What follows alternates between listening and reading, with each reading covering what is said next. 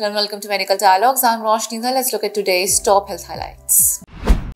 Patient at Gangaram Hospital attempts to kill senior neurosurgeon, attacks with knife. In yet another incident of violence against doctors, a senior neurosurgeon at Sir Ganga Ram Hospital in central Delhi, New Rajinder Nagar, was attacked with a sharp knife by an angry patient who allegedly slipped into depression after being treated by the doctor for spinal cord tumour. Legal action was initiated against the patient who attempted to kill the surgeon under the Prevention of Violence Against Doctors and the Medical Professionals and Medical Institution Bill 2018.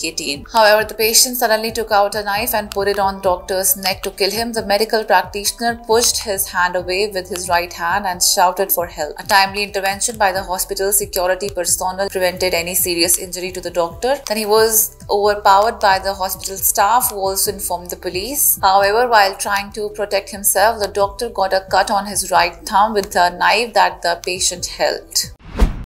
That's all for today. Stay tuned to Medical Dialogues for more updates. Never miss a medical update from Medical Dialogues. Like, subscribe, and press the bell icon.